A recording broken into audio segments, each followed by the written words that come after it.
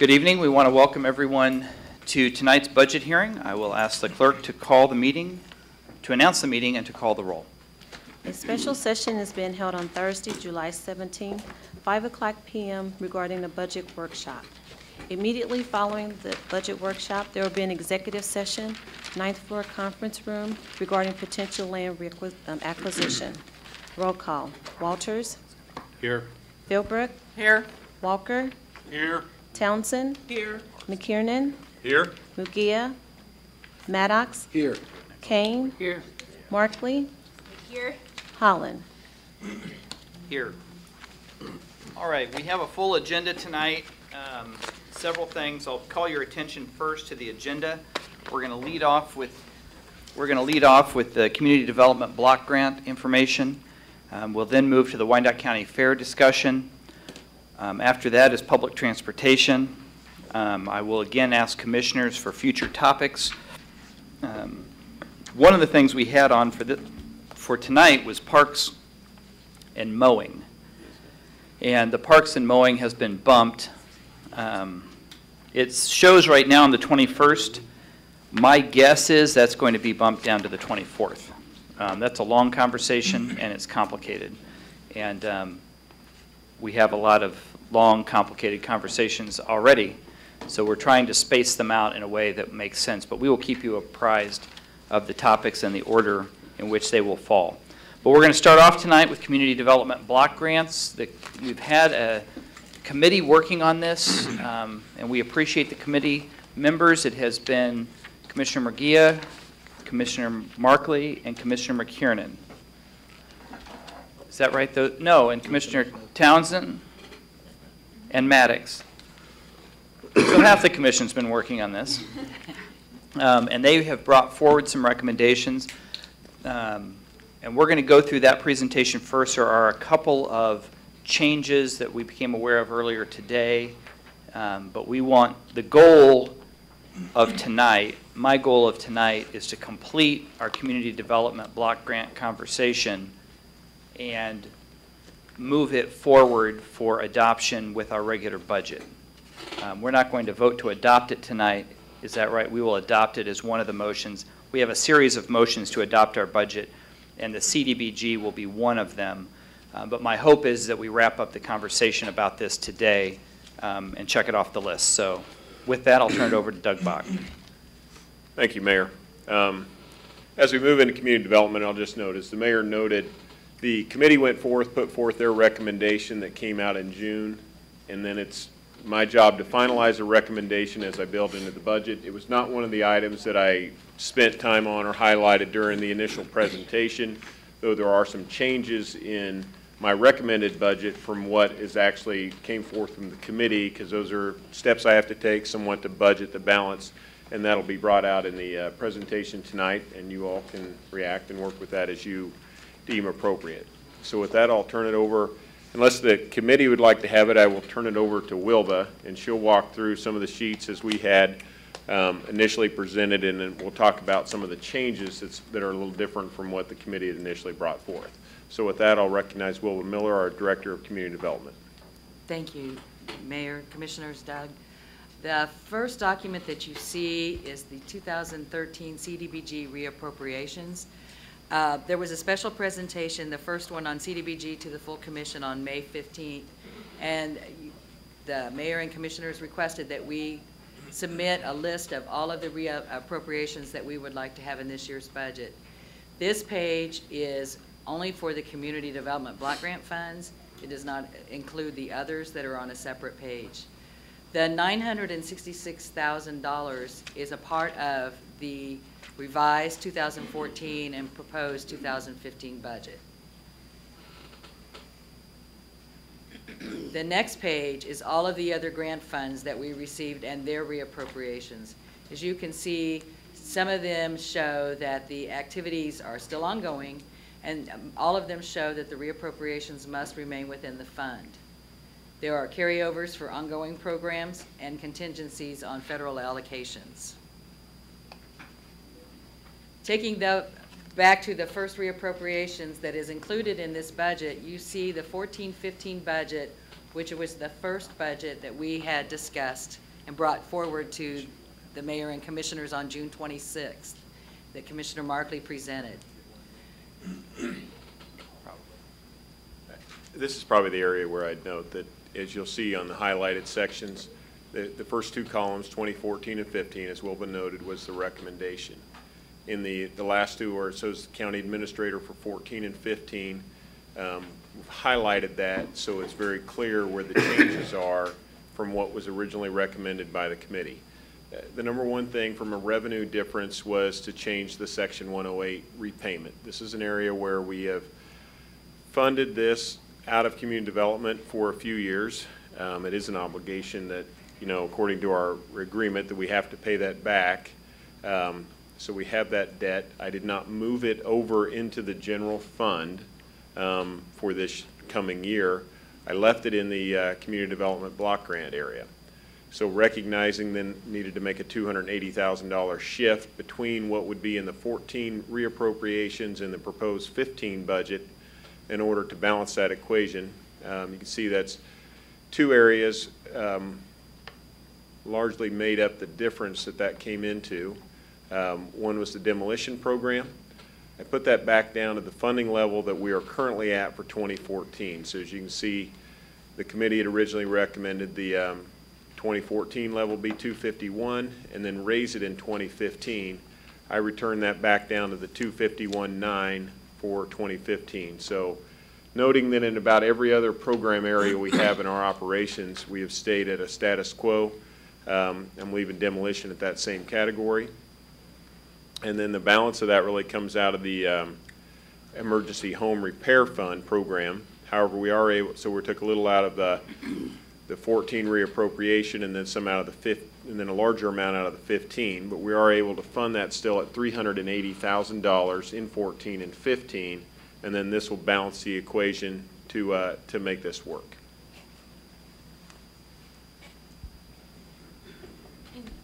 Doug, just to clarify for those who haven't stared at this, maybe as long as some of us, this is the repayment for the Hilton Garden Inn project. So when you hear us talking about that payment, that 108 payment, we took sort of a, if I'm saying this right, we took sort of a front-end payment of CDBG dollars to fund that project in the beginning, and we're slowly paying that back. So that's what this amount is for. Yeah, I believe the debt on this program moves through 2019, and then I believe it'll be repaid at that year. Yes. All right. One more slide. Yeah, the second slide. Okay. That's just the balance of the 14 and 15 budget, where I show that in the highlighted that we're actually moving 100. Can you be sure to speak into the mic so folks sorry. at home can hear? I show on the slide that in the 14 budget, or excuse me, 15 budget includes 143,000 that we're taking from 14 and putting it into 15 to help accommodate that one change. We did note that the reduction of our home repair budget means significant reduction to helping clients with their emergency home repairs, but that's just a note. And you'll note on this page there's no difference in my recommended budget from what was proposed by the committee. I have a question. Yes. So that means that we're not funding livable neighborhoods? Is that what you're saying? No. What does that mean? I'm sorry. At the June 26th meeting, we discussed that the current contract with livable neighborhoods still has a balance, and when we amend it to include this year's budget, they will have enough to carry forward for 14 and 15. And how much is that? The current balance, I believe, right now is $15,000, something like that, and they're getting another 20 this year. Okay, thank you. Commissioner Maddox? Yes, sir. And seeing this is a good thing. I was a part of the actual budget team. I believe when we met in February, we had moved forward with the packet that we had, I believe, 50 proposals, in which we had narrowed it down to 4. I don't know if it was discussed in the last meeting that I was actually in that meeting by phone, and so I don't know if I missed it, but it is still something that I recommend that that we bring back the proposal for I believe it was a reentry shelter and rehabilitation program for 27th and Quindrell, and I've actually got the paperwork here. I'm not sure if it was taken out. Why? Because we had moved to push it forward in February, but they were simply asking for, I believe, $50,000 for their project. And when I look at the Freedom Schools, which was something I kind of somewhat proposed last year, I don't believe that the Freedom Schools put in a proposal this year for funding, but we still made it a $100,000 line item.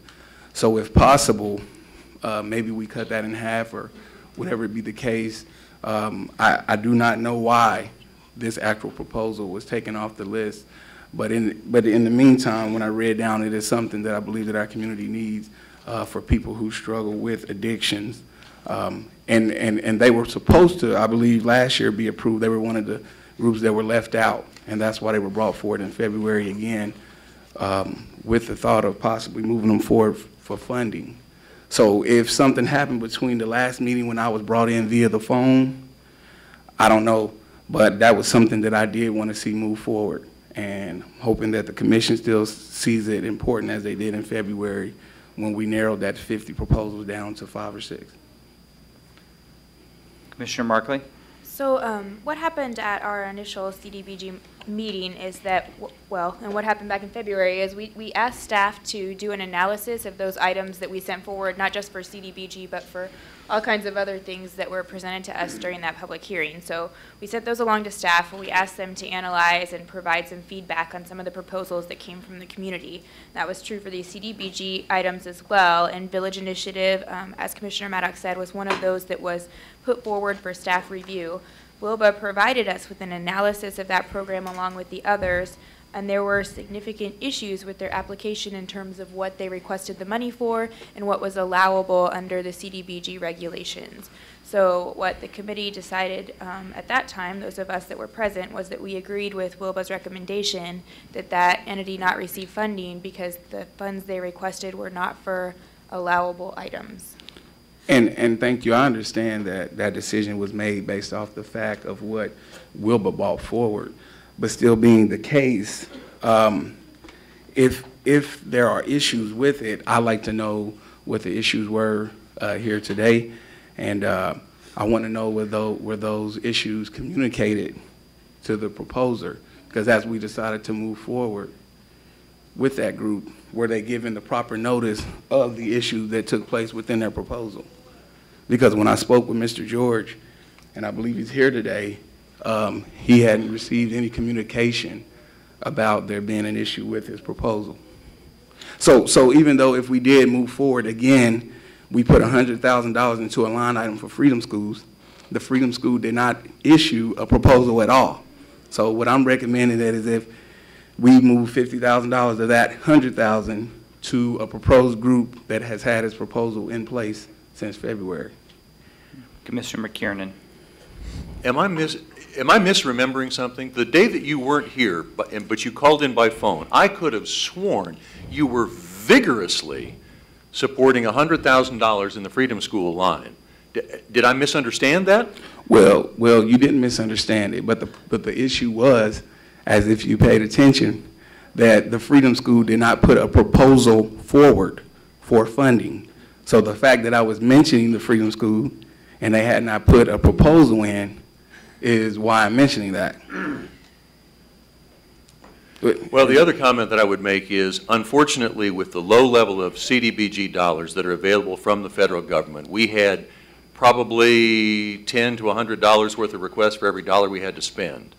So it is certainly a fact that many people who submitted funding requests did not get funded. Right. Because there simply were many more requests than there were dollars to fund them. So that, unfortunately, is a fact that we're going to have to deal with. But I guess I am confused because I thought we spent a lot of time talking about it. You're not confused. And just to be frank again, I don't know where the confusion comes from. If the Freedom School doesn't have an initial proposal, and if we had a book of 50 proposals, and the Freedom School did not put a proposal forward, but Mr. George did with the Village Initiative, and we agreed in February to move forward with the Village Initiative, then I don't see where the breakdown was. I don't recall agreeing. Commissioner Townsend, I don't want to cut this off. are you Thank changing you, sir. topics? Yes, Okay, so- let's hold you for Yeah. a topic change. Okay, so, well, let's back up a little bit. Mr. Criswell, I believe you were a part of the vetting of some of the different proposals that went through. Yes. And in your review of this proposal, do you remember, I mean, we had a lot of proposals on it. Do you remember The the issues that were pertinent to that? Yes, sir. In fact, I'll just read you the staff report that we provided to the CDBG subcommittee when the subcommittee asked staff to vet out, to analyze this proposal. Issue 1, the proposal did not identify number of persons to be served. Number 2, CDBG funds cannot be used to complete the exterior and exterior construction as requested due to issues with the environmental review process timeline. Number 3, CDBG funds cannot be used to furnish the building. The purchase of equipment and furnishings is ineligible unless it constitutes public service. Number 4, the budget requests $5,000 for 15 computers, tables, and accessories. Purchase of equipment is ineligible unless it constitutes the public service. And the 5th issue, concern about the sustainability without CDBG funds. Staff recommendation for funding this proposal was no. Okay. So the committee then, you went through and did that for each of the different requests that were pertinent to CDBG, is that correct? Yes, sir. And after your review, you recommended no. The committee came forward not recommending it. Do other committee members want to speak in terms of, does the commission want to override our staff's recommendation in terms of the eligibility of the funding? Well, my concern is that these issues were not communicated to the person who put in the proposal to see if there was adequate information for what was mentioned that they didn't have. And then my second approach is to most of it, to the 2 things that were mentioned in regards to public service. That is what that is set for, public service for people who have issues. And so I don't know, what do you mean when you say not buying computers or not doing work unless it's for public service? Because it's my understanding that that's what the proposal was all about, was public service. And so my concern, it continues to be a concern for the CDBG department, is that the communication is not well communicated back to the proposer. And so if it did come forward in that meeting when I was by phone, I still wasn't given adequate time to speak, and then also the meeting came abruptly to an end pretty quick. So that's my reason for bringing it forward again, because to me it wasn't thorough communication communicated back to the village initiative to see if they had the proper things that was just read off by Mr. Criswell. Okay. Commissioner McKiernan. So I'm still a little confused. I just pulled up the documents that we had for our May 29th meeting. Commissioners Murguia, Markley, and myself were present here. You were present by phone that day. And nowhere on this list from May 29th does it contain an itemization of that, and nor did we talk about it that day. And it does contain the Freedom School on here, and you didn't say on that day, no, wait a minute, that's not a valid proposal for this year. As a matter of fact, I thought we had a fairly lengthy discussion about why it was necessary that that stay in this funding proposal. So I guess we had a meeting on May 29th, and neither of these issues came forward on May 29th, But nor the previous meeting prior to that. And again, I appreciate you continuing to mention the Freedom School, but the Freedom School did not put in a Then proposal. why as a was it group. on the report on May 29th and we didn't take it off that day? We should have taken it off that day. Well, who are you asking that to? Are you asking that to staff, or are you asking that to commissioners? Because it's not my job to take it off. Can I respond, Mr. Mayor? Please. The discussion around freedom schools, as I recall from the subcommittee, was rather than specifically identify a source of funds for a specific freedom school or freedom schools in the northeast part of our county, the subcommittee decided to appropriate $100,000 for any freedom school that might want to have a program in 2015. So in order to have the appropriations available in 2015, we have to appropriate the money before there is even someone who wants to do a program. If someone comes forward in 2015 and wants to do a freedom school program, regardless of where it is geographically in the county, if the commission has not appropriated the funds to do that, we don't get to do a freedom school, or you all don't get to approve doing a freedom school. And so that was my recollection of the discussion around why the freedom school appropriation was budgeted as it is. Commissioner Murguia. Thanks, Mayor. Just a couple of comments. My recollection as being on the committee and being present at those meetings is exactly what Gordon just said. How this may help people remember the conversation. Commissioner Markley had brought up that there are a lot of freedom schools, not just one freedom school. I think Commissioner Maddox was referring to the freedom school in his district. Can you please speak directly? I'm sorry, we want to. Jeez, that's the first I've ever been told to speak louder. I think Commissioner Maddox was speaking in regards to a freedom school specifically in his district. And Commissioner Markley brought up the point that there are lots of freedom schools throughout the county. And not one should have preference over another, as they all serve sort of an underserved population. And that's when staff had suggested to have a line item appropriation for freedom schools, period, end of story, that would be dealt with internally. Now, that's that comment. The only other comment I had, Mayor, is you said a few minutes ago, you mentioned, Commissioner Markley was talking about that this proposal that Mr. George moved forward did not fit the criteria and therefore was not eligible. And then you mentioned that would the commission like to overrule that eligibility? We don't have that option. From my understanding is that the eligibility requirements come from our staff.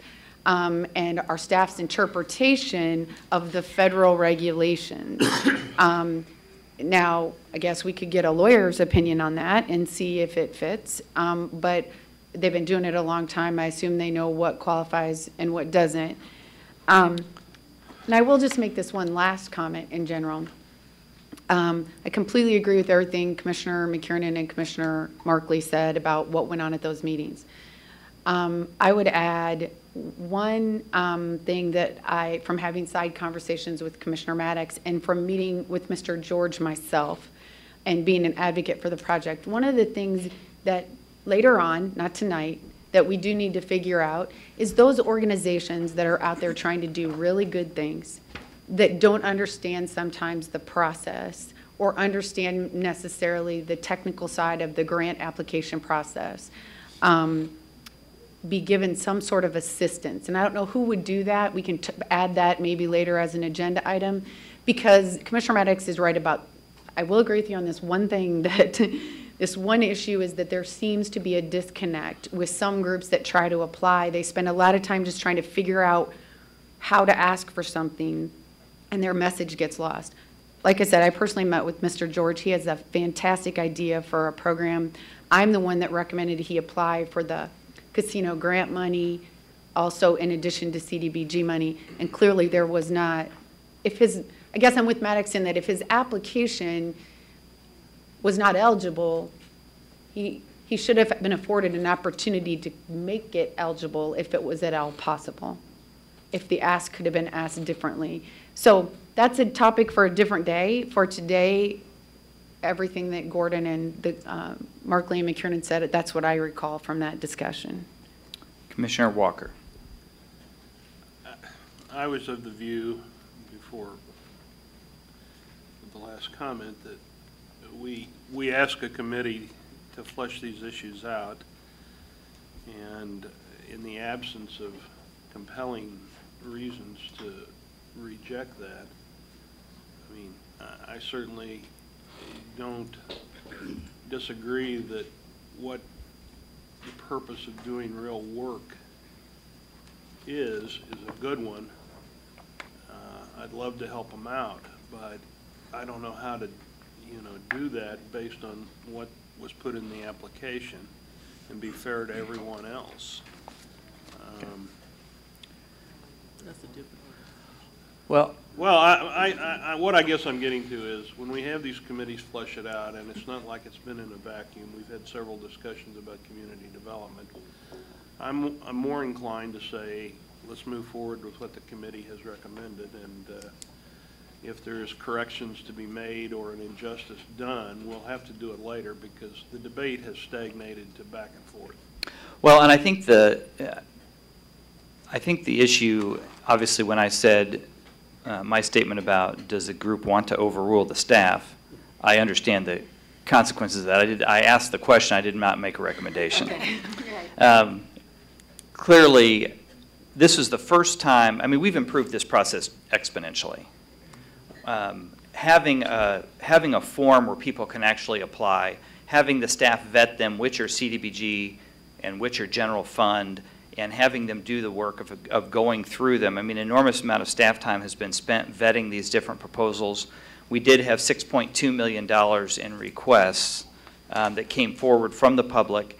And unlike in years past, when we received those in late May, when we really couldn't do anything with them, I mean, our hands were already tied, we actually had the time this year to vet those, to evaluate those, and to consider them. I think the next step for this committee is to evaluate the process after the first year. That's right. And to say what went right the first year, what did we miss this first year, and what do we need to do differently moving forward. I think one of the things I'm going to want to evaluate at our strategic plan in October is we dramatically changed the entire budgeting process for the commission. I think we need to evaluate it step by step in terms of its efficacy. I think there was a lot of good in it.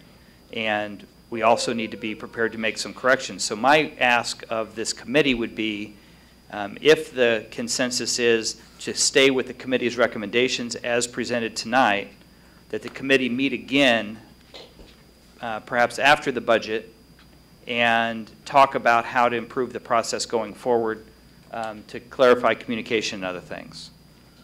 So that was, I will just reaffirm what you've said, that absolutely that was the committee's intention. We barely got through reappropriations and this year's budget appropriations. We were disappointed. We met several times, as you know. So the goal is that we'd meet again and review how the process goes for next year moving forward. Okay. Commissioner Maddox. Yes, sir.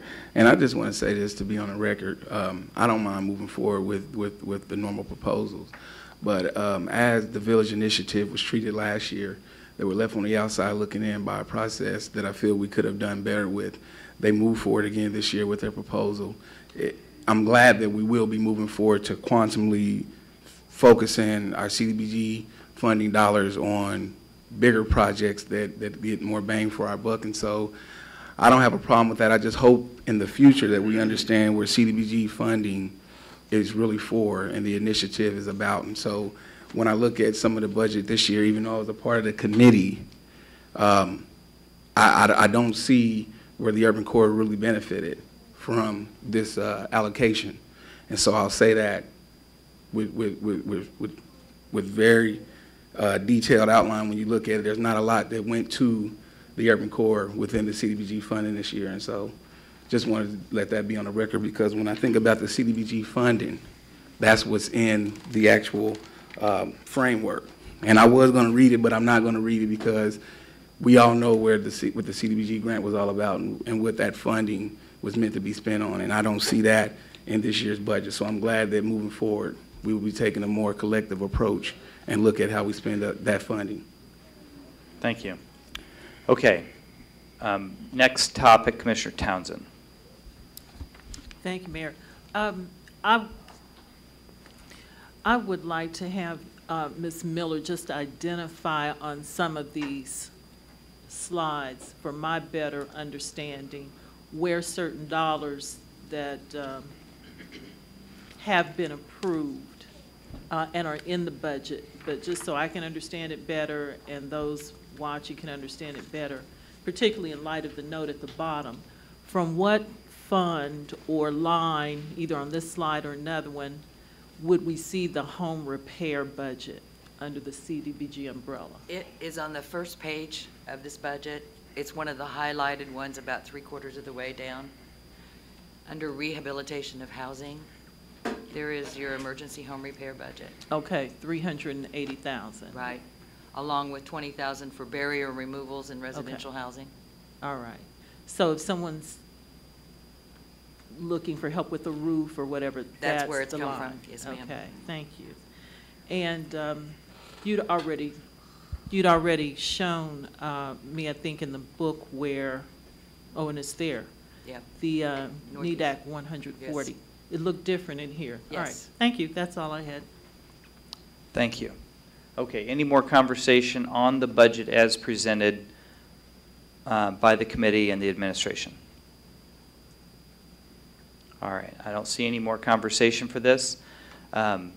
We will move this forward for adoption as presented tonight to July 31st when we adopt the rest of the budget. We will adopt this at that time. We will vote independently on the budget, and the CDB budget is its own separate vote. So, Mayor, that would be called the annual plan. You'll be adopting our annual plan, which thank you. encompasses this budget. The official terminology is we will adopt the CDBG annual plan. Thank you, sir. Thank you. We will dot our i's and cross our t's. Okay, that completes our CDBG conversation. We now have the conversation on the Wyandotte County Fair. And again, I will turn this over to Administrator Bach. Thank you, Mayor. And again, this is another group where we had a committee working on this, but one of the requests that we had was to give a little bit of historical significance to the previous funding. During the public hearing, though, we had a significant, or a request made by the county fair to increase funding that had come into it. I believe the committee did go out and do some work. They looked through where things are done, so I was going to walk back through where we were with our previous funding to the fair, and then I'll turn this over to the committee to talk about what maybe direction you want to go from here. So if I can get the first slide, and this is a little hard to read as you go into some of the smaller numbers, but I went back to pre-consolidation to show that there was, at that time, there was a mill levy, and I'll get to the point that we changed from that kind of format a few years ago, but we had a mill levy that was dedicated to the county fair, and at that point you can see we had a series of years where we contributed $152,000 to the fair. That was done really regardless of what the mill rate was, which they tended to move the mill rate to keep the number balanced at that amount. And we continued that right into consolidation, but then shortly thereafter that's when our growth in the county started to happen. So you see the mill go down, but the value that was going to the fair either is at the same or continues to go up. Reached a peak in 2001 of about 215,000, and then dropped down where you can back to 157 and kind of move through that formula, and then back up in 2008 to where between the payment we were making and the reimbursements was as high as $226,000. Then we had some combination of years, a year where we didn't fund the fair, any outside money outside of the reimbursement for ribbons and trophies and award cost. And then we reached a number in 2012, and actually that was a number in 2012 where we funded them at $77,000 plus the reimbursement, so those numbers are running around $100,000, and that would continue into 14 and 15 because you see the reimbursement number's not there, but that is built in our budget. So you have about $77,199 then plus the amount that goes to reimbursement. So that's the history. We went away from mill rates in 2009 and we had a series of different mill rates that we juggled through all our budgets. So we went away from that and just determined this is an allocation of this commission as to how much money is being expended in each area. We didn't need to deal with 10 different mill rates, varying funding agencies, so that's how we just put it all under the county general fund area, and then we allocate it out from there for the most part. Next slide shows the relocation of the county fair, which was a major event that happened when we had the unified government, or it was the county side of the equation, owned the property where the fair was setting, and we leased the property out to the fair, a very long-term lease, probably 50-plus years. So it was a long-term relationship like that. We reached agreement to gain control, move the fair. At that point, we made a payment to the Wyandotte County Fair Association of $4.6 million, which was intended for the replacement of the buildings that they were going to have. So recognizing there would be site infrastructure and building replacement costs, this was an estimate done at the time as to how to make this work. And then in 2010, we did a deed transfer of 110 acres, which was to replace the 103 acres that they had the lease on at the former Wyandotte County Fairgrounds area. So this had a value of about $2.2 million, and the intent was that they'd be able to go out and be able to build some new facilities on that site. I think the next slide gets into really assumptions or requests that were made from the public presentation when the fair submitted to the unified government, and they made a request because they want to do additional things on site. They were looking at some good opportunities to come forward with some new venues that they can put on site that they believe will be year-round revenue contributors that can come in. And Mr. Levin and his staff put this slide together to show they requested $1.7 million, and then he's got the cost of issuance listed on there. And if you were to do that over a 10, 15, or 20-year period and really take it from the perspective that we just fund it from the general fund and then work with what we would get from revenue, but this would be the level of risk you would have for that debt service each year. So that's historical preservation and then our perspective, and then also to get into financing behind their current request. In this year's budget, I will say the current budget is, per the first slide, it's at the $77,000 plus money for their reimbursements, so we're that upper $90,000, close to $100,000 that is anticipated that will go to the fair for their annual activities, but we did not build in additional money for this. I do have within the capital projects area this $1.7 million, but it's built in under special revenues, so it's treated more like a development project where you would see some outside funding source. It's not noted that it would be coming from the general fund, and that's not built into our debt issue at this time from the county. And with that, I'll turn it over to committee members. Okay, I'll start because I've clearly been a proponent of resolving the Wyandotte County Fair situation. It's been going on for a period of time. At the time that this was acquired, the fair basically was bought out by Schlitterbaum for that project, and the money paid, plus the acquisition of the real estate. It was never my understanding that the money received for the buildings or the real estate would in effect bring about the complete reconstruction of the Wyandotte County Fair facility.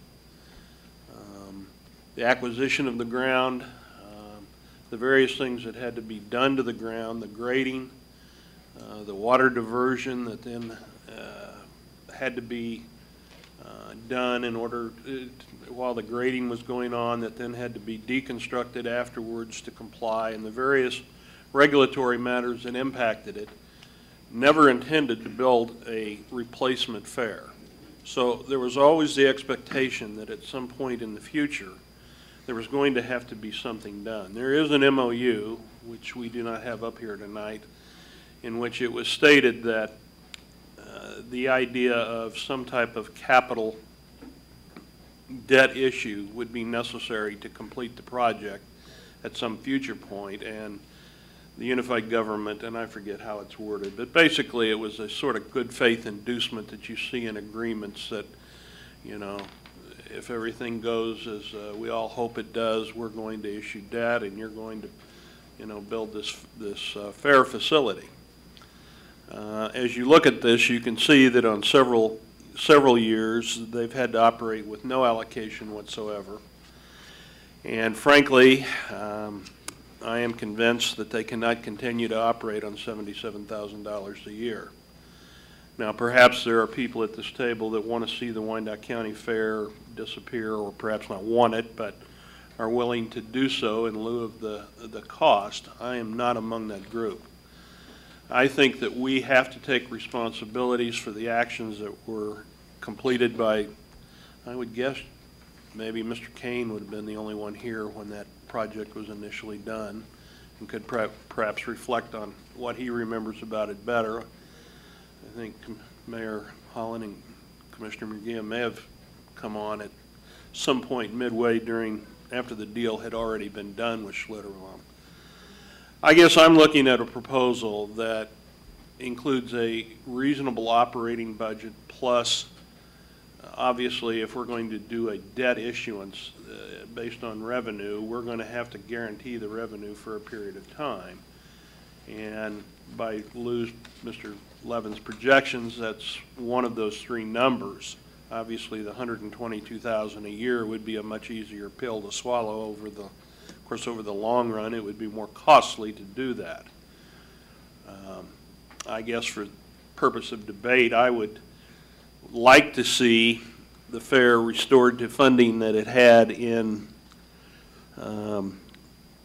well, I mean, you're picking a number here based on, and the variation in it is not easily explained because I think each year the prizes are different, the total amount is different. So roughly $180,000 to $190,000 a year for their operational expenses, and then the $123,000 a year to pay the revenue bonds for a period of years. Now, the reason we would pay them or guarantee them is in part because in order to generate revenue, they're going to have to proceed forward with their two ideas or multiple ideas. One is to complete the event facility that would be a revenue source for people to rent and use for a wide variety of purposes, from parties to receptions to weddings to other kinds of similar events, not to mention events connected with rodeo or horses or various things of that nature. The second revenue generator, and one that I think would probably do well, considering how far you have to drive to use one of these facilities now, is the proposed shooting range and trap and skeet shooting, which if you're a hunter or a gun enthusiast, there's no place to go really. If you're not willing to pay for a membership, I'm trying to think where the nearest public facility it's up north somewhere. I forget what the name of it is. The bullet hole out south you can go to, and it would be my feeling that based on the prices that I last experienced at the bullet hole, they can be very competitive with other shooting facilities. The final is this idea of a campground, for lack of a better term, where people have leases of various lengths, but mostly they would be catering to a crowd that now leases for a period of time while stationed at, for example, Fort Leavenworth, where they might be here for a year for training or 6 months, and rather than buy a facility or rent an apartment, they will, have a camper of some sort of recreation vehicle and need a place to put that. It's my understanding that there is one up the road from there in Leavenworth County that is soon going to be closed. Don't quote me on that, but that's what I understand. So I guess my proposal is that we agree to a 20-year debt financing of the $1.75 million, that we basically fund them, and I'm suggesting 180,000, somewhere in that range, and that the debt be guaranteed for the first 5 years, or whatever, however we have to construct that. Now, there's probably a lot more to this story that can be told by other people, but that's as good as I can do tonight. All right, I want, for the purposes of clarity, to get an idea of your recommendation. We currently, using rough numbers for the last 4 years, we've been funding them at about I'm going to round up to $100,000. It's been 99.7, 97.9, and this year the awards will be on top of the 77 and next year as well. So if we're currently at about $100,000 of funding, is your recommendation to raise that base funding to 198 or 200,000, about to the $200,000? I'm just trying to, just for clarity's sake, I just want to look at the numbers we're looking at. You know, I would love to get them as much money so they can operate without having to worry about it. I want to be fair to them. If the prizes are running 20,000, then I guess I'm suggesting 160. But yeah, I'd love to get them the 200,000, 180 guaranteed plus up to 20,000 for the prizes and reimbursements. Okay. That's what I would like ideally, but I'm certainly not locked into that, if that makes a difference. Now, the issue on the debt issuance, if we can go to the next one, and I just want to be clear here. To me, there are two elements to this. One is our issuance of the bonds and our backing with our general obligation authority. That's one issue. The other issue is backing them with the money to pay the debt, right? I mean, it'd be one thing for us to issue it under our authority if they had a revenue stream that could pay the full debt service. And so my question is, is your recommendation both of those? I'm sure the obligation bond is in that. Well, certainly if they generate, if they're generating revenues, it was never my intention. I mean, they would have to use their revenues first, and if there's a shortfall, we would make up the difference. The idea would not be that we would pay the $122,000 every year. Okay, that's what I wanted to be clear on. So, because if it was $160,000 plus $122,000, then we're at $280, $290.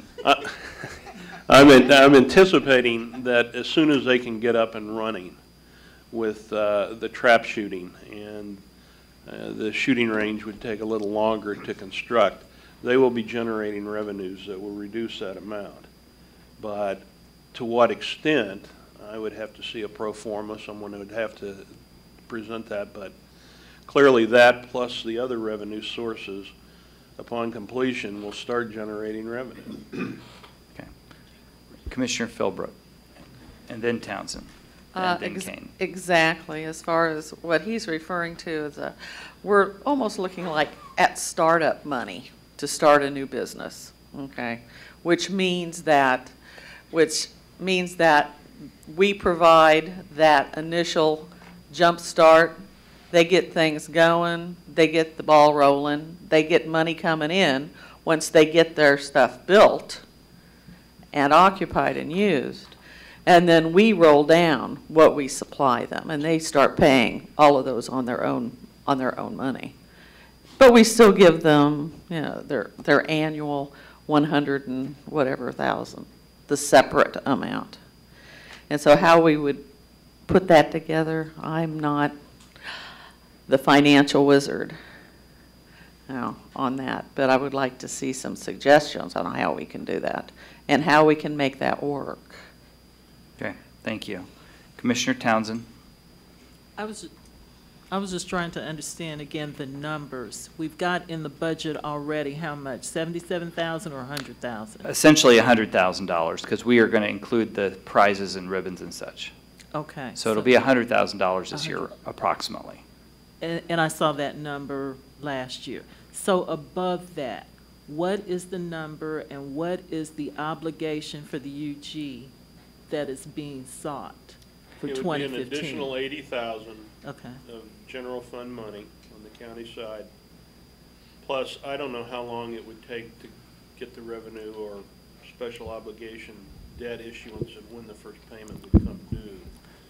So it's the operations versus the capital. And so operations, you'd like to see an additional 80,000. So we're looking at $180,000 annually for operations. And then you would also like capital support, certainly with this general obligation backing that we would bring, which would allow them to borrow money at a lower rate, and it would also allow them to get the financing.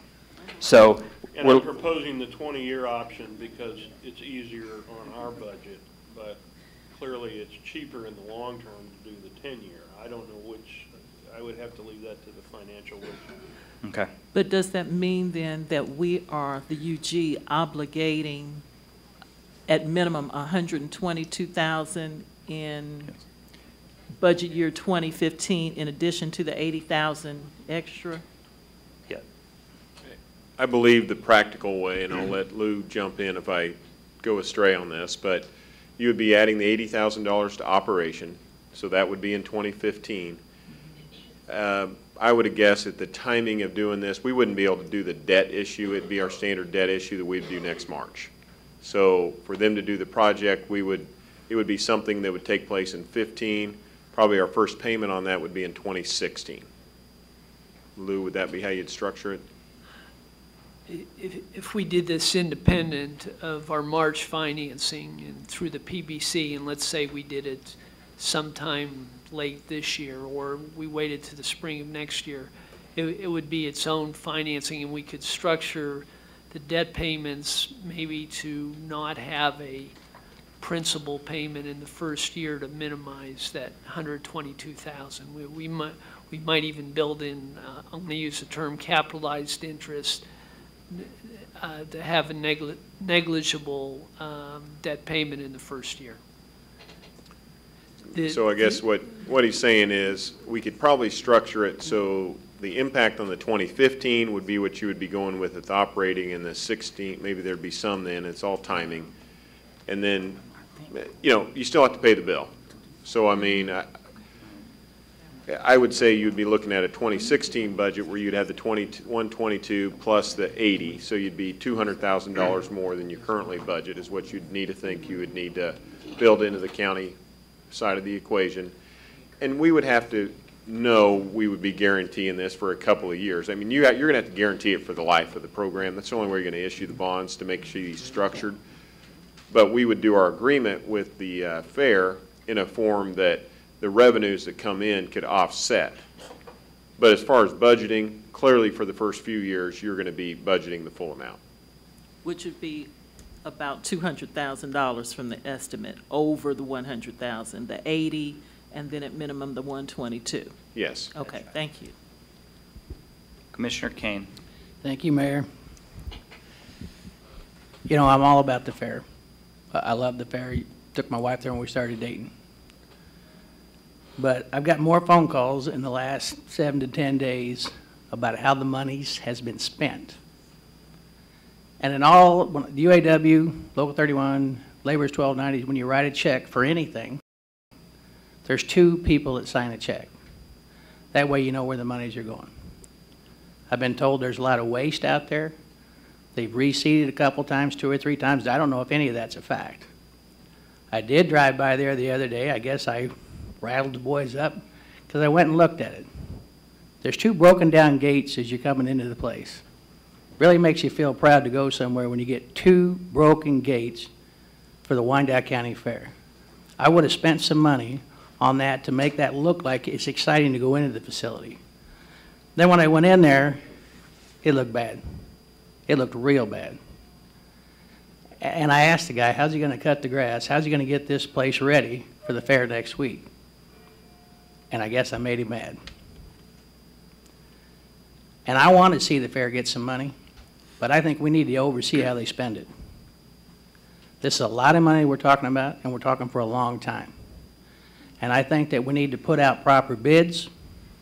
We need to make sure that the qualified people, and yeah, I'm all about trying to get as many people from Wyandotte County as possible.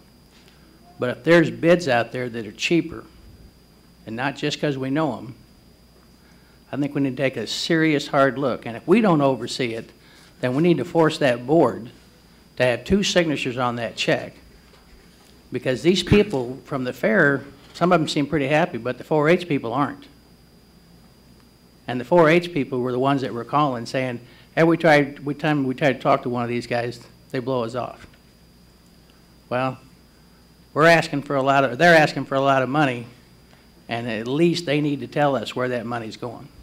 And as the process goes through, you know, because this fair and the 4-H is very important to this community. But I think there's been a lot of wasteful money spent, and and a lot of people don't know that. And I'm going to get in a lot of trouble for mentioning all this, but it's the way I feel. And I think the commission needs to know about these issues.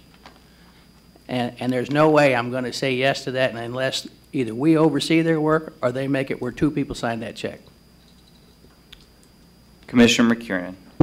Thank you. I think Mr. Bach just answered my question in response to Commissioner Townsend. What I was curious was, if we're looking for, say we take the 20-year financing, we've got $122,000 a year.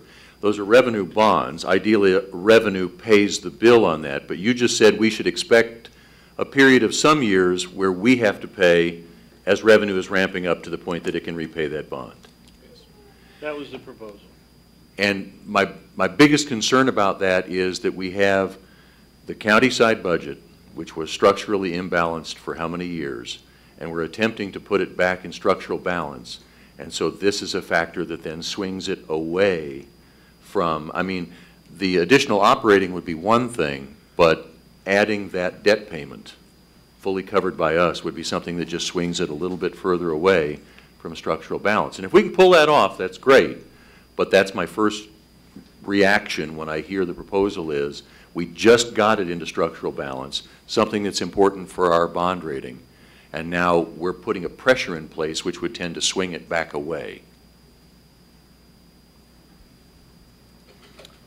Commissioner Walters. Thank you. The last time we talked about this, I made a request, and that was that we do some checking into what other counties in the region do in support of their county fairs. And I wonder if anybody's been able to do that. I didn't do it myself, but I wonder if anybody has been able to. We did do that, and I do not believe we have that information with us tonight. I'm trying to look to see. I think I could have copies made of material that was prepared earlier this year. Okay. I like the way Commissioner Philbrook put this, because this is the way I look at it too. And I think she said this is like a startup. This is a business.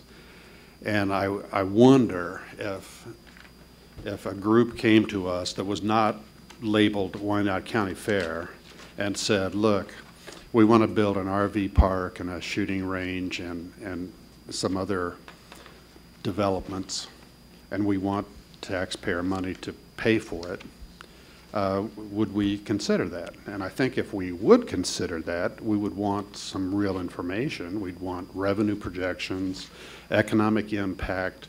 We would like, we would want to evaluate whether this was a wise use of taxpayers' money. And I haven't seen any of that to date, other than just allusions to the fact that this will be profitable, or this will have a big positive impact in some way. So I think we should be very careful before we approve this and do our own due diligence and make sure that if we're going to spend taxpayers' money and go into partnership with the Wyandotte County Fair on these terms, that we have a reasonable expectation that some of these revenue projections can actually pay for this debt. I don't know, and maybe this is a question to Administrator Bach, this really is a partnership. If we're going into a situation where we're going to issue debt and the entity that's going to receive, the benefit of that is going to do their business, and then at the end of the year, they're going to say, well, we can pay this much this year, and then the county gets to pay the rest. It seems like we would want some pretty diligent review of finances from top to bottom, if that's truly what the business relationship is going to be, right? I can't imagine we would go in and just say, well, how much can you pay this year? Oh, $50,000. Okay, well, we'll pay the rest. And I don't know if we have that kind of review over the county fair's budgets now, but it sounds like the business deal that is being suggested here, unless I'm misunderstanding it. A couple of points. One, they have submitted a revenue and expense sheet to go through and talk about how this could work, or how the program would work. They also did some fiscal projections, hired a study to do it. I will say we as staff have not properly vetted through that information to be able to come back to you to comment on that at this point, and that is something we need to do, to go through to probably give you that, our analysis from a capacity standpoint as to what they've built in, and whether or not we think that is something that will work or not. And I don't know that we would have any reason that we would challenge any of the feasibility analysis from their private consultant, but we would comment on that. Probably it's the best we could, as we do on other ones that come forth to us. In regard to your question whether or not, no, we do not go out and audit the expenses of the fair today. They'll submit back in their reimbursement type things for eligibility, and we pay out on that, but we don't go through and audit their operations today. Yes, Commissioner Walker. It would be my assumption that, first of all, this is not exactly a startup business. The fair has successfully operated in this county for more than 160 years. Until 2008, it was a viable, ongoing operation that, if left undisturbed, would still be operating in the manner it had before at the same location. The unified government was induced to make a deal for an amusement park, and the crash in 2008 limited the scope of that project, which, as you all know, they're still trying to rebuild, but it is far from what was promised, and yet we're still in bed with them doing business. My response is that this is one of those family-oriented activities. I can't address Mr. Kane's comment about the 4-H. I had not been made aware of those comments from any of the 4-Hers. I know we have a number of people involved in the fair and 4-H out in the audience tonight. Certainly it is about the 4-Hers getting an opportunity to participate and compete at the various events. I also assume that prior to issuing any debt, we're going to have a development agreement like we do with any other entity that would define some of these questions that you can't really answer tonight. Are we going to have the ability to audit? Well, of course. I wouldn't issue the debt to them no more than a bank would issue you a loan without being able to, take a look at your financial record. Terms and conditions are, to be negotiated.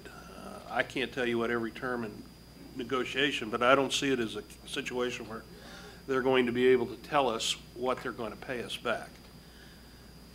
They're going to have to prove up what their profit or loss was and go from there. And I think in most of our development deals, we include provisions about obtaining financial information as long as we're on the hook for the dollar. So I hope that addresses those issues. Commissioner Markley. So this commission, I think, more than any previous one, has been very good about setting priorities and strategic planning. And what I would say is that although I think all the commissioners love the fair and are happy to have it, I don't think that it's risen to a level in priority where we would be willing to raise taxes to support it. And unless everybody else is looking at a different budget document than I am, we don't have the money to support it without raising taxes. So, you know, Lou is over here begging for money on his bottom line, and I'm not interested in raising taxes to give it to him, sorry, Lou, but I'm sure not interested in taking money off of that bottom line when we're already in a position that we don't want to be in terms of how much money is in our reserve. So, you know, I guess that's really just the bottom line for me, is we can't afford to be spending money for these first 2 years. 2016 budget isn't looking any better than 2015 budget to pay this debt service for the county fair. I'd like to address that issue about the money part. It's been brought to my attention several times, and I've never said anything about it, but I guess I'm just going to drop this bomb right now. Why not? Because I'm looking for money for something I want to back, so I'm going to do it. And that is the issue around all the cars that are taken home from the UG and how much money we spend every year with police, fire, even the city garage of people taking home cars. So if they're by accident called in to work, they have that car. And I do believe that we're probably talking over $1 million a year spent on that, way over $1 million. So I suggest we look into that if we're looking for some money. And that's all I have to say. I don't mind looking into that. I'm not sure that changes my position, but I do agree. All right. Commissioner Kane. Thank you, Mayor. You know, I agree with Hal. I think we need to do something. And I don't have a problem with the 20-year deal. We need to make sure that we see their books. I mean, I'd like to know how some of this $4.6 million is spent, how they spent it, when they spent it, who they spent it on. Did they send out, you know, proposals to everyone, or did one group get it? And at the end of the day, I think they need 2 signatures, whether it be 2 board members or us in the city, but I think we have to watch where our money is going. And right now, there's so many people upset because they say, well, this money was spent over here and this money was spent over there. I don't know. I haven't seen their books. But when we give them this money, if we give them the money, we need to make sure that it's spent, and it's spent wisely. Commissioner McKiernan. I'll agree with Commissioner Walker from a moment ago. I really do think we need to approach this like any other development deal that we do. And in that case, because one of the things that I wonder, again, going back to this debt payment is, what have been their annual revenues, let's say, you know, prior to moving out of the old location? What are the current revenues now? What are revenue projections? Would historical revenue or projected revenue be sufficient to cover that revenue bond? Or would there be a gap every year? And so I think, just as Commissioner Walker said, we should treat this like any other development agreement, look at historical and projected and factor it all in. And that'll give us a much clearer picture as to whether or not this is a good deal or we need to look for something better. All right, I want to suggest we evaluate this on 2 levels. There's been 2 asks. One is, if we go back to the 2 slides previous, here, one would be if we went back to even the 2010 level of funding, we'd be looking at about $50,000 increase in annual appropriation from the county side in terms of, because basically we cut that, well, we took 2/3 of, they're getting essentially 2/3 of what they were getting in 2010, because the 154, I guess, included the awards, whereas the 77 does not. And my personal preference is we give a dollar amount and let them budget the awards rather than having the awards separate. I think it's cleaner from the county side to know our budget amount. We give an amount of dollars and then that amount of money. I'd rather see $100,000 paid on the payment line and not have a reimbursement for the awards. That seems a little messier to me. So that, just from a budgeting perspective, I think it's cleaner, and then they know what to expect and they can budget accordingly. So on one hand, so we have 2 issues. One is, do we want, in this year, we currently have about $100,000 budgeted. And I would just make the ask that we make that $100,000 and do away with the 25 or 30,000, whatever the number is for the ribbons, and make it a hard number. Do we want to go back and add $50,000 to the 2010 level, or $100,000 to go back to the 2007, 2008 level? You with me? So one is the annual appropriation. Is there a desire among this commission to add money to the fair's annual appropriation of either $50,000 or $100,000? That's one question. The second one is there an interest, and that's an annual appropriation. The other question is, are we ready to move on the development agreement with the debt financing? Right? If I can take what I've heard, I think I've heard we're not ready today to move forward on the debt financing for a development agreement, that I've heard a lot of work that commissioners would like to see done on that development agreement before that's agreed to. And based on the time it would take to do that, et cetera, we could come back to that later, because it doesn't look like, even if we did it, there would necessarily be a payment in 2015 anyway. It would be 2016, so it would be for our purposes tonight, in terms of putting together the 2015 budget, the debt financing on that could come, that approval could come at any point during the year. Is that right? Yes, you just know you'd have that future liability in 16 when we built the budget. That's right. And we should always remember that every time we make a decision mid-year, yes? That we're adding to future years' liabilities. So if we could table the conversation on the debt financing of the economic development project, and I think there is a desire by some of the commissioners to actually get that worked up to a point where it could be presented as a legitimate deal that we could take action on sometime in the next few months. Is that fair? Yes, sir. So do we want to do, is there a possibility that we could ask for, is 90 days a possible time frame to work up an economic development agreement, at least for us to consider to say yes or no to? Because we don't have the numbers, we don't have the concrete detail we need. Is that a legitimate time frame, or would you need till the end of the year? What would be helpful from your perspective? I would think what we could do in that time frame is to work through kind of different deal points that would be able to bring back to the commission at that point to talk about where we are in terms of the evaluation and any concerns one way or another we have. I would rather work it from that perspective. That way we'd be bringing something back that we've vetted through to kind of scale out the level of risk or not, I guess. And I use the term risk in the sense that it's projecting a level of revenue that comes back into it. And while you commented that work it like a normal economic development deal, and I agree with that, there's more detail involved in something like this, because while they've been operating for years, there are several new startups within this operation that are going to require staffing at a year-round level that are there to run an operation, such as the gun operation, things like that. And then we would need to dig into that and spend some time with them getting an understanding.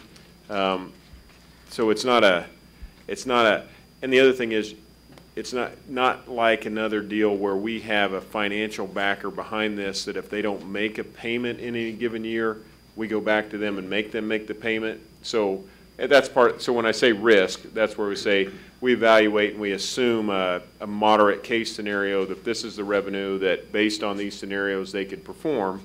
Then if they don't, then we are the ones behind it. There's no other company behind them that would be standing there, the parent company that would fund it. So there's several steps to it, but we could come back with something, I assume, to standing committee at a normal process in the October or November timeframe to come back and vet that out. Okay. Does that seem comfortable for everyone to kind of table that, but not table it in terms of not look into it, but actively look into it in a more aggressive way, work it through our normal channels through probably through the Economic Development Standing Committee, and then bring it forward to the whole commission for consideration? Does that seem like a reasonable path? Commissioner Murguia. So I just got to make a comment. I love how people put so much thought into these ideas when they pop up, as an individual line item on an agenda.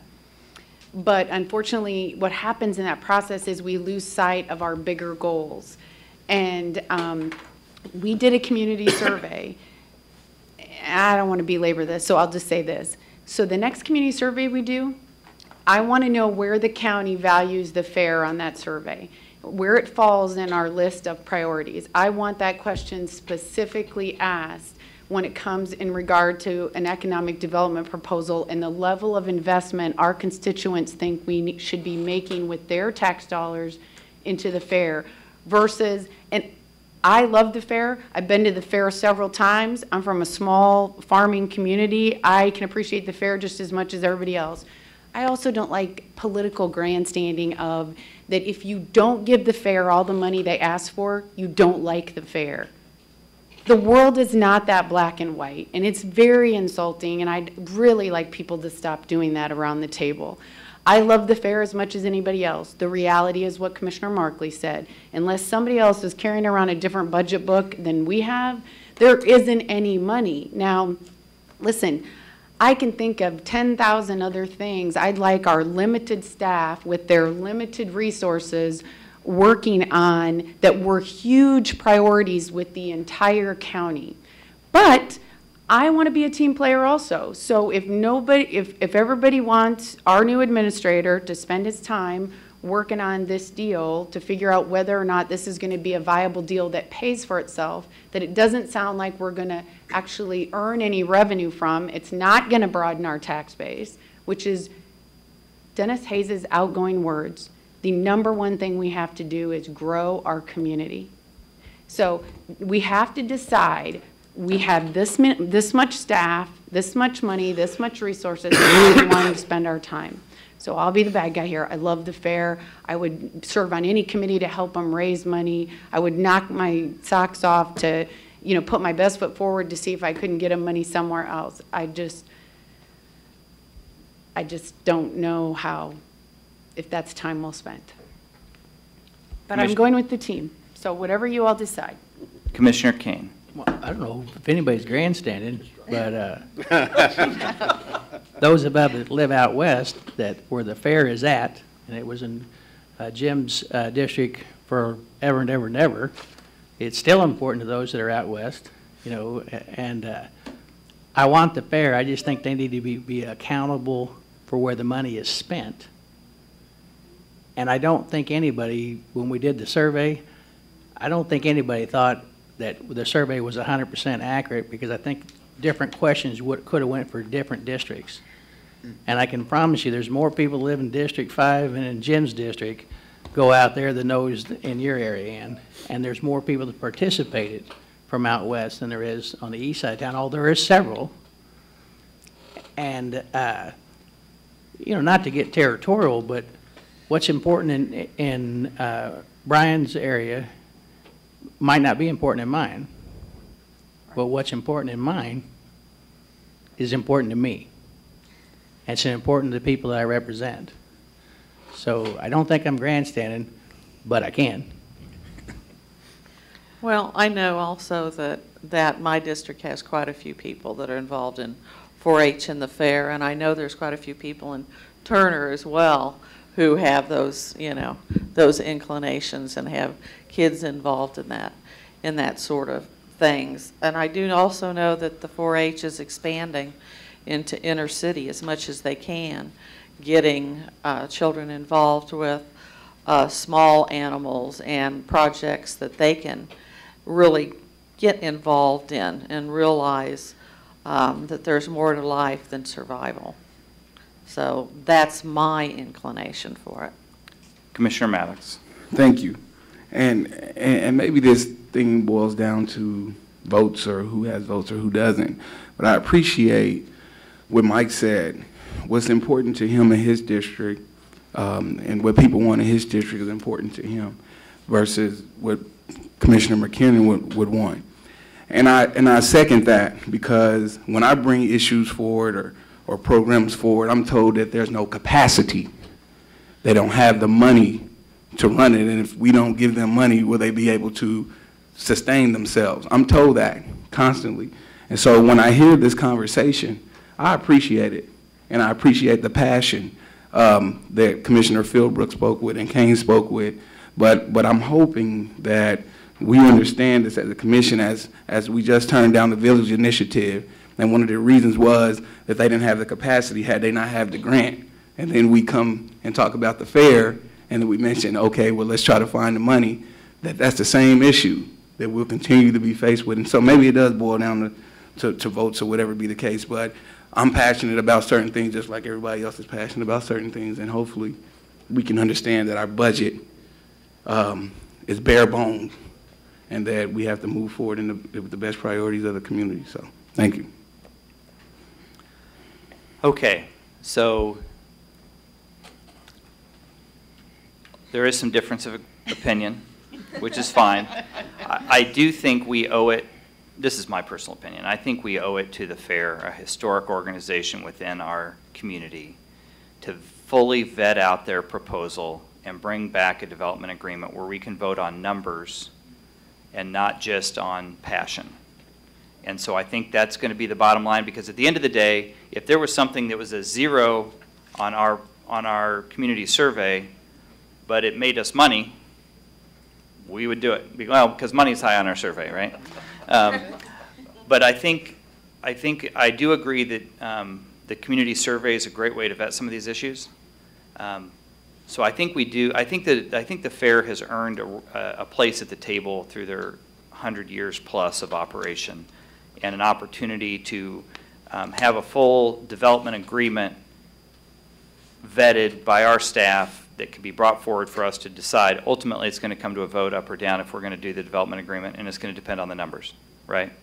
So I feel like we can do that. The other piece is I've not heard a groundswell yet for adding operational money to go back to a previous year's right now. Unless I'm hearing differently, I'm not hearing I've heard Commissioner Walker say very clearly he'd like to add funding this year to their operation. Commissioner Philbrook, I believe, is in the same place. We would need to identify a source of that revenue. And I've not heard that from others. So I think we're at a place of closure right now in terms of this conversation.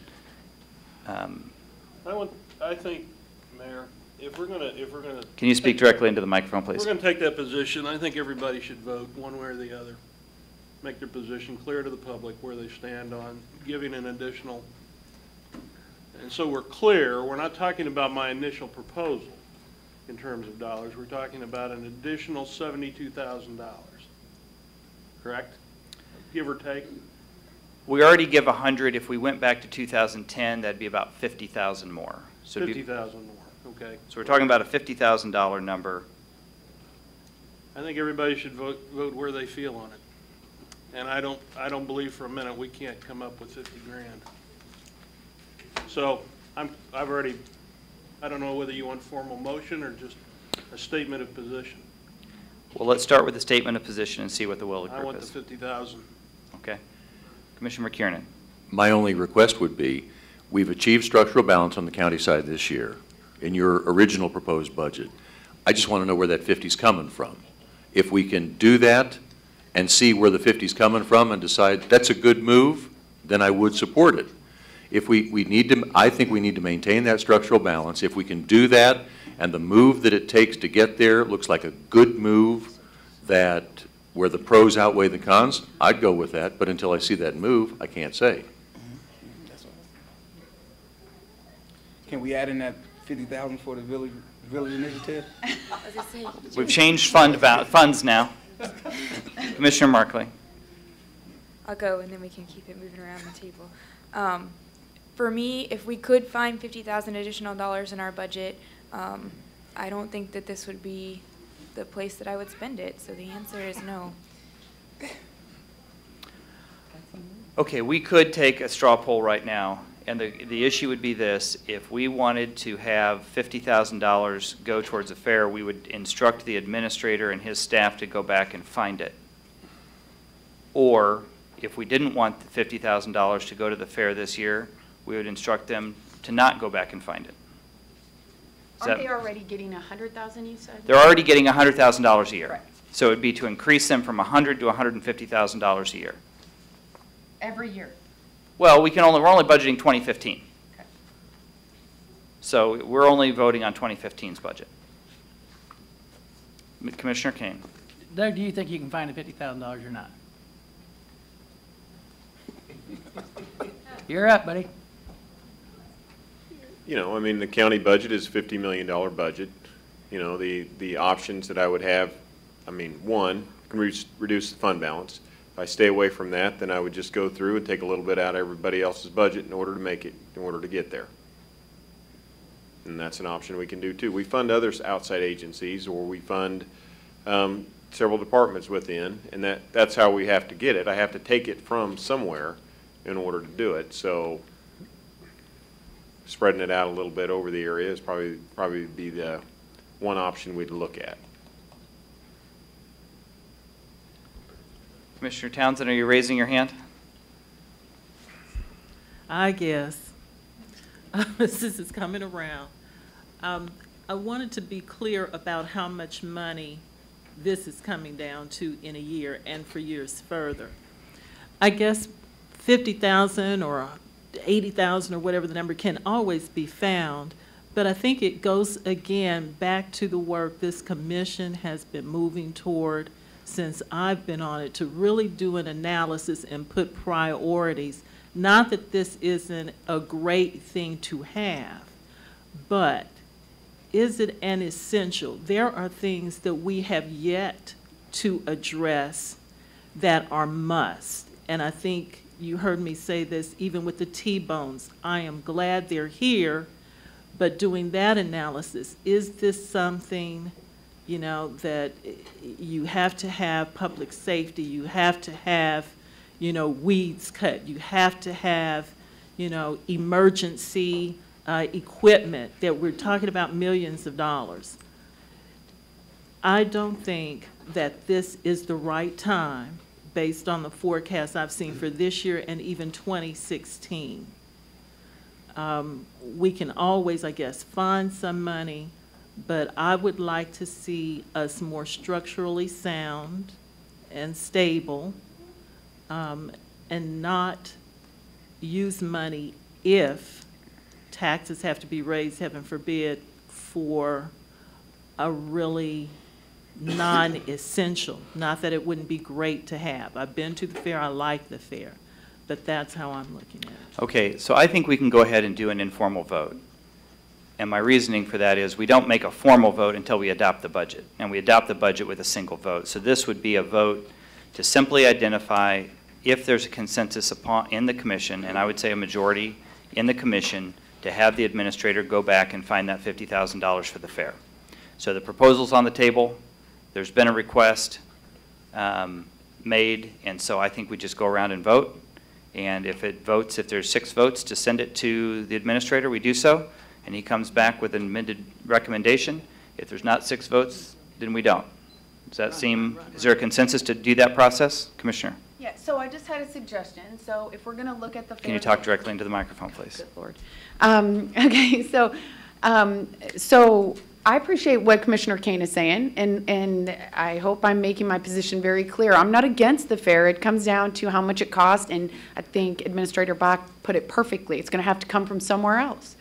And I think Mike heard that. So since we're looking at the fair collectively, if this additional $50,000 that they want annually, instead of reviewing it for this year, could we wrap that around with the development review? When you begin the development review, if there's a way to get them more cash annually as part of the development agreement, at that time, could you look at that? Instead of allocating an additional $50,000 now? I would say that's certainly possible. That Okay, if we don't choose to put it in this year's budget, then there's always a way that they can request again the money, and they could certainly do it within this economic development proposal that they have.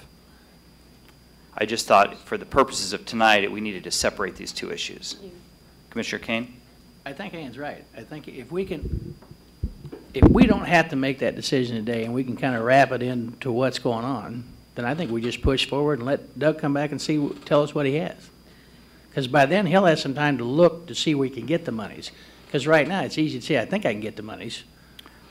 Are you talking about the development agreement that he's going to bring forward in the next few months? Yes, that's what I'm talking about. Instead of shooting from the hip and making a snap decision here at the last minute of the last hour of our budget, taking a more in-depth look, making it part of the development agreement. It doesn't get them money this year, but it does set them up in a better position for the following year and provide the commission more information. Walker. We're not even, the issue is for next year. This year's already gone. They're not going to get any additional funding for 2014. I'm sorry, Hal, let me be clear. So then we're pushing it back to 2016. We're killing it. They can't even hire employees to manage it. There's nobody out there full-time because $77,000 does not go very far.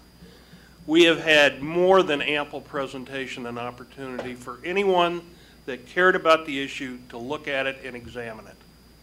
We're killing it with a slow strangle. And I would just soon save the be honest with you, I'd just soon save the $77,000 out of this budget.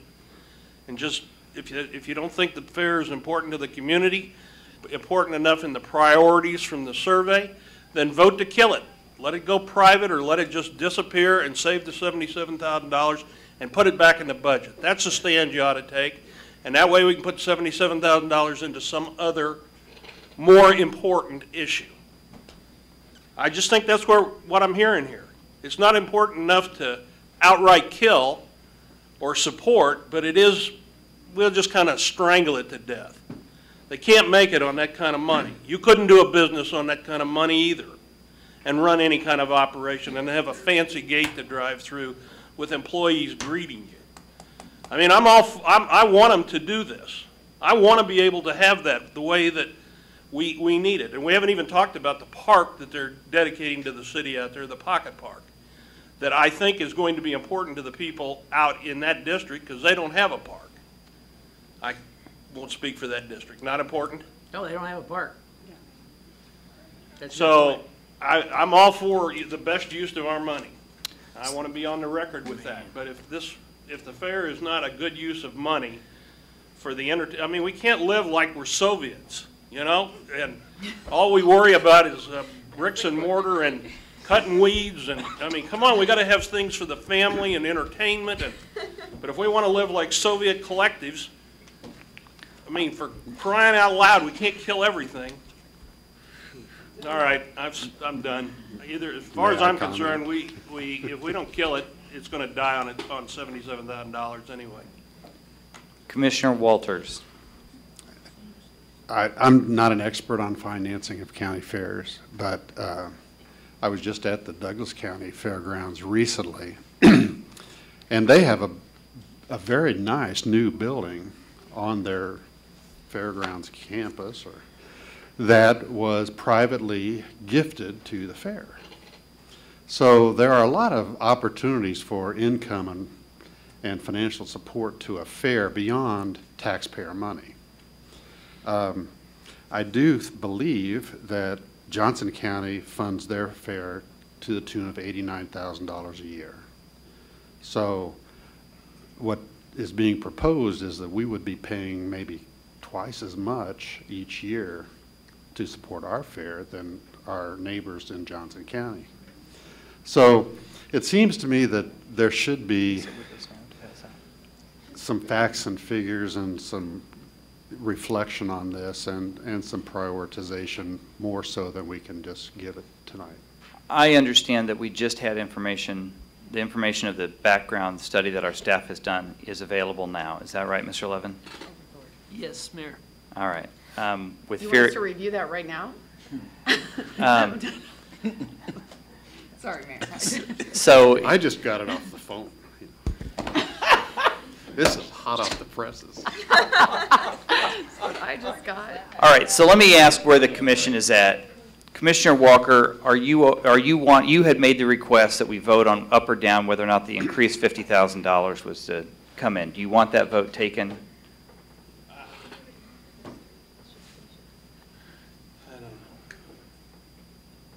Personally, I want to take it.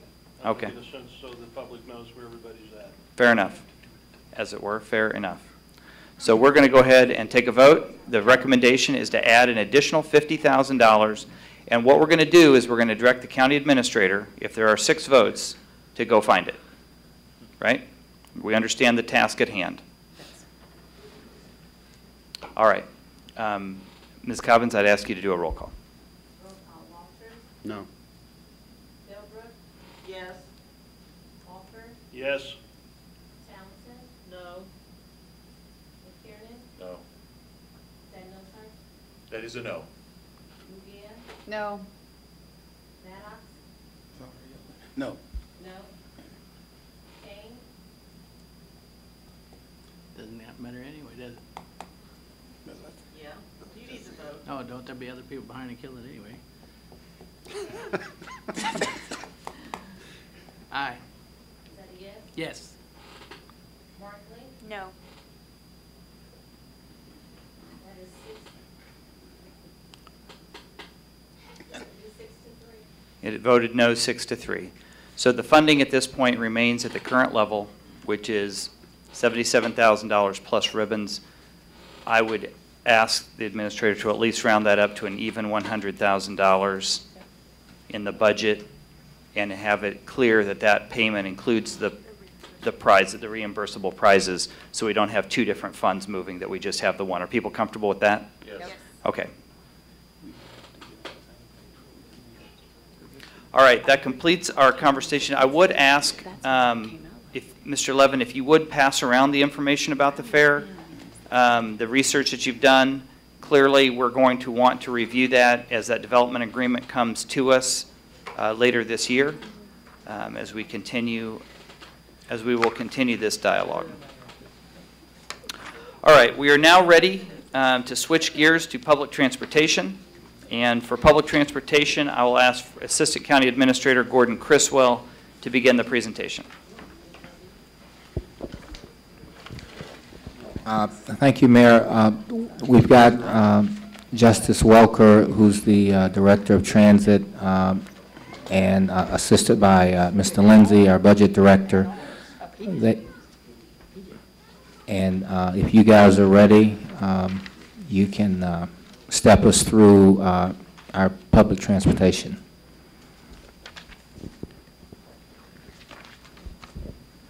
Thank you, Mayor and Commissioners and Doug and Gordon. I'd like to start with some potential good news here and talk about some UG Transit highlights. Late September of last year, we opened our new 47th Street Metro Center at 47th and State Avenue. Our recent numbers indicate that we're averaging about 5,000 passengers through that area on any given weekday. We're averaging about 2,000 per Saturday and about 500 per Sunday. We also opened our 7th Street Transit Center in August of last year, and numbers are coming in similar to the 47th Street, just a little bit below that number, looking at about 4,000 passengers per weekday, about 1,000 per Saturday, and about 500 per Sunday. That's the only Saturday service in our community, in addition to the new route, and that's the only Sunday service in Kansas. We also implemented enhanced bus service, Connex service on State Avenue. Along with that service, new transit amenities along State Avenue. Just recently, June 30th, we implemented a new transit route connecting Argentina and Rosedale in our community. And just a little number, since 2010, ridership has increased by roughly 19%. A little bit about UG Transit funding. We'll do past versus current. Previously, we relied on federal earmarks, and these were used primarily to purchase buses for our transit department. Buses cost about $80,000 a piece, and in turn, as those buses met their useful life, we would transition those buses to our aging services. We also relied on Federal Highway Administration grants. Those were provided on competitive process implemented by Mid-America Regional Council. We also rely on FTA, Federal Transit Administration grants, and those are implemented through KDOT, Kansas Department of Transportation. There's a Kansas Department of Transportation funding also that comes off the top of state funding directly to transit, local transit agencies in Kansas. We also rely on AAA Area Agency on Aging funding and also local funds. Currently, we don't get any more money from federal earmarks. They've reduced the pork barrel money. That's no longer in service for us. The reduced Federal Highway Administration grants that are provided through MARC, since the money is reduced, the competitive process has increased. We're also fighting other municipalities within the Kansas City metro area for those funds. Those are the CMAQ funds, the FTA funds, the STP funds that are available for transit municipalities. Reduced Federal Transit Administration grants, so you can see a theme there with the reduction in federal money.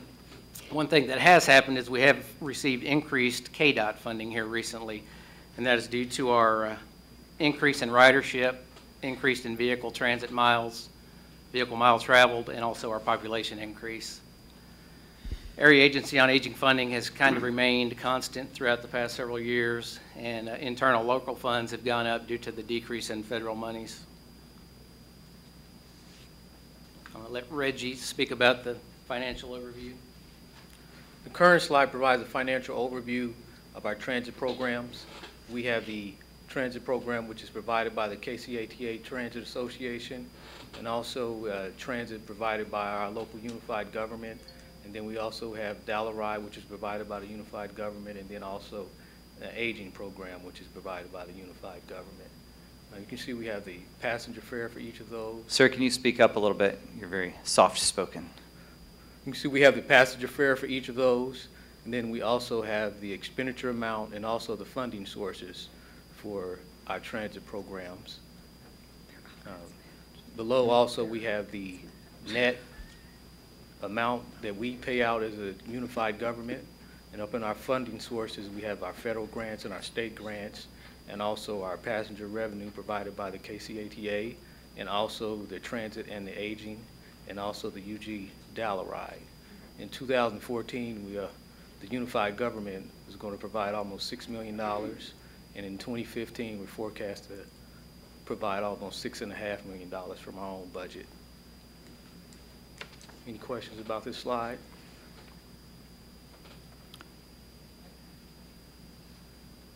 This slide right here particularly breaks out the KCATA contract. The KCATA runs our new transit routes for us, the ones that you see running up and down state, the new Connex routes, and also the new Rosedale routes. It's funding provided by state and federal grants and also passenger revenue. You can see from 2011 to the 2015 forecast, our funding in 2011 that the unified government provided was $2 million, and now in our 2015 forecast, we're estimated to provide $3 million. Any questions on this slide? I'll turn it back over to Justice. To speak about our capital needs a little bit, we'll start with the AAA fleet. As I mentioned previously, AAA buses came from federal earmarks. We handed those buses down from our transit program to the AAA. Remind us again, AAA. Area Agency on Aging. Thank you. We have 2 refrigerated trucks, one that provide cold meals on wheels, and we delivered 46,000 cold meals during 2013. We have 4 minivans which deliver hot meals on wheels. We delivered 61,000 meals in 2013. We have 5 buses that operate our congregate meal service as well as our demand response. Congregate meals, we fed 15,000 individuals at 3 sites within the county. Our demand response, we offered rides to 15,000 individuals within the county. Bus replacement as vehicles reach their useful life, this goes back to the lack of earmarks and the funding required to purchase new buses as they meet their useful life. We don't have a large enough fleet that we can dedicate 1 bus for each service. We have to be flexible. So on any given day, 1 bus can operate an area agency on aging route. The following day could be in a transit route. Just shows the necessity of the vehicle replacement to continue to operate those services. So in conclusion, our ridership is increasing. We reached 1.4 million riders in state fiscal year 2014. Our population is aging. We've all heard that 10,000 people will turn 65 each day. That's going to a demand for increased aging services in our community. We are required to put in more local dollars due to the decrease in federal money. And again, I'd like to touch on the capital needs for the area agency on aging vehicles, as we don't have a dedicated funding mechanism for those vehicles, and it requires general funds to purchase those vehicles to operate those aging services.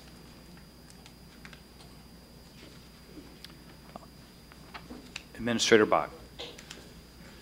Thank you, Mr. Welker, Mr. Lindsay. I think what kind of comes from the conclusion of this is we've done a great job in expanding transit and making it a better operation in our community, but the decrease in funding that's happened, particularly in this area, as Justice concluded in talking about our fleet replacement, is one that traditionally in our capital line, as we came down here and looked at area agency, which is a county-funded operation, versus the city-funded operations, but we haven't had to go out and buy buses as a county to go into these AAA programs because we were able to cycle them down from the other buses we were getting grants for.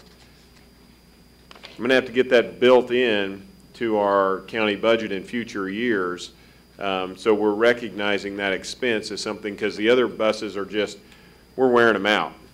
So they're not really in that rotation cycle. And so it's both on the city end and the county end. We're going to have to see that in future years. It's not there yet, but as you all know, we really don't have that same kind of capital plan built in for the county. We have a large list at the end of our book where all the county items are unfunded. You know, we put our radio project in and had to come back, get additional funding to go to it. So that's an area that we're going to have to build out that same type of capital plan for items like this, like we do. And I know we do have some things from the sheriff's budget. We fund a lot of that from cash items, such like that, or we do the lease. These are bigger items, so we have to look at it a little bit different way. So it's future challenges, but I want to say overall, our program has been very successful. We've got people who are doing a great job. He has a lot of great people that work in transit. And we get a lot of positive feedback about the direction of where transit's going and how many opportunities we provide. And I think just the list of meals we provide around to our elderly population and the transportation to the different sources shows its value in the community. Commissioner McKiernan and then Maddox.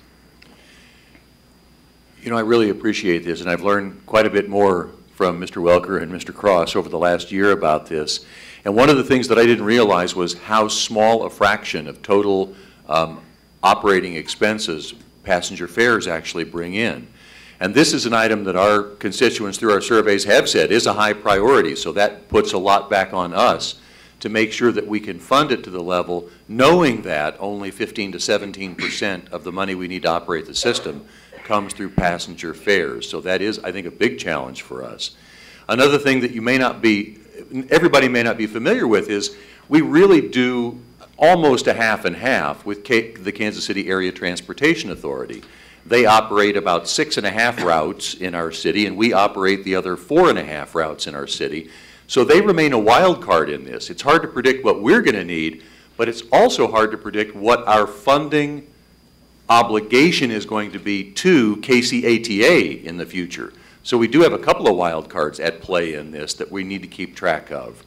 And certainly what I've seen is the federal money available is going way down, even as the Regional Transit Coordinating Council lobbies for more money for transit.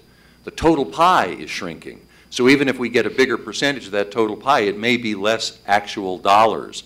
So I think that our citizens have said transit is very important, but I agree with Mr. Welker and Mr. Bach. This is going to be an area that will challenge us significantly in the coming few years, and I think we should really be very proactive about anticipating cost increases over time, and especially the capital costs as we go to replace our current buses. So I really appreciate this information. It's great. But I just do think we've got quite a challenge ahead of us to continue to fund this to the level that we want to. And I would note the administrator is recommending spending $500,000 more in 15 than 14, reflecting those priorities, reflecting the additional route we took on with the 105 and absorbing that in the southern part of our city. So this does show an increased expenditure on our side as a result of our increased, the increased demand. Commissioner Maddox, and then Commissioner Philbrook. Thank you. My question was simply, what is the volume on the weekend for the downtown buses, the Minnesota bus and the Quindaro bus, versus availability? We're looking at, the ridership indicates, we're about, on any given weekend day, Saturday, about 2,000 riders per day. And how many buses are available? There's going to be 2 buses available. 2? Mm-hmm. That's on the Connex service, provides service about every 30 minutes. Okay. And I asked that because I had the privilege of meeting with some of the residents at the Crossline Towers, and they mentioned, it was just 3 days ago, they mentioned that often they have to wait for maybe 2 buses, sometimes 3, before they can board a bus to get to their destination. So I understand that the capacity or ridership far outweighs the availability, and I don't know what we can do or what are the possibilities that we have to rearrange some things or fix some things, but I mean, to me, that's just crazy on the weekends that some people have to sit at the bus stop for an hour and 30 minutes before they can board a bus, and some of those people are elderly who take medicine and wheelchairs and, things of that nature, so. Thank you. Commissioner Philbrook. Yes, I was looking here on page 213 when we were talking about capital equipment. And so 2014 shows in our budget 120,000, and the amended went down to 10,000, and then our budget for 2015 shows 35,000. Is that reflecting buses? What is that reflecting, that capital amount? There are 4 vans in the 2015 proposed budget, and then also 1 bus in the 2015 proposed budget. Thank you. Okay. I guess, and back to what I said, Doug, is there a way that we can possibly fluctuate some dollars or routes that we may be able to better accommodate the people on Saturday? Is that a possibility, or am I way out of my league? I would probably have to look to my experts on this, but I don't want to think yet. We can continue to look at it and see. And I guess it's kind of like our last discussion. It would be an evaluation of where we would want to redirect the funding. So we'd do something, and that's probably what you're asking me to look at, is moving a priority of something that happens during the week or in a different area and saying, can we move that funding or that driving or whatever to the weekend route at a similar cost and make something like that work. And we try to continue to evaluate throughout the year. We're not just static and say, this is what it is and we're never going to change it. But I'd have Mr. Welker take a look at that and see, as I know he does, but maybe we can give a little extra emphasis on that and come back to, I think you're on the Public Works Committee anyway, and it'd be something we could come back and just talk about overall performance on the different transit routes and where our ridership is and what's going on. And that would be an analysis we could we have that information, so we could show what the ridership is in the different areas and give you those examples, and then you could weigh in on it. So why don't we plan on that for a future standing committee, and that'd be a good opportunity to look at that. Mr. Bach, I hear what you're saying, but just a point of clarification while Justice is preparing to do his analysis. Commissioner, I'm looking for clarification from you, because when you say, can we take a look at some existing routes that we have, I'm assuming that you mean we have to make sure we look at that route